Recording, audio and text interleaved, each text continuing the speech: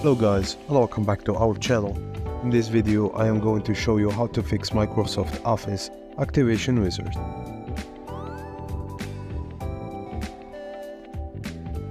I'll guide you through the process of legally activating and using the Microsoft Office application suite for free, extending its usage for up to 6 months.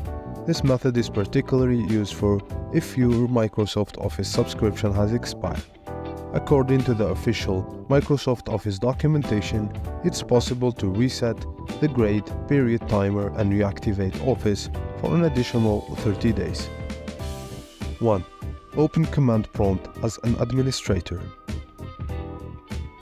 2. In the command prompt, type the following command to go to the root directory of your C drive.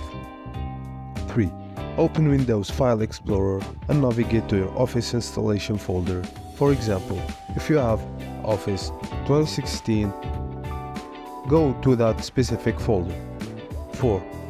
From the address bar in the File Explorer, copy the path address of your Office installation folder as text.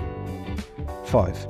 Back in the command prompt, type this command followed by a space, then right-click in the command prompt window to paste the path you copied. Press Enter to navigate to Microsoft Office directory. 6. Type a command to display the license information for installed product keys. This command varies based on the version of Office, but it usually starts with cscript ospp.vbs, followed by comments like ds status to go similar. 7. The command will display the SKU ID of your Office product. This is right-click to copy, and then right-click again on the command prompt to paste this SKU ID. Press Enter to execute the reactivation command. If there's remaining grace time, your Office suite will be reactivated.